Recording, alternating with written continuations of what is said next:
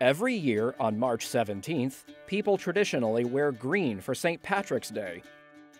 But why the color green specifically?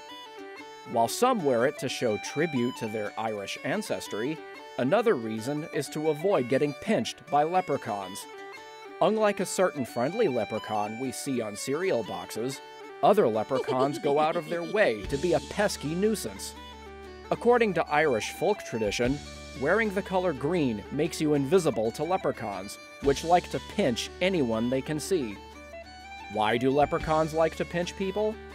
Well, because they think it's fun. So if you don't want to get pinched, today is the perfect day to wear green. Aaron Gabra, and have a happy St. Patrick's Day.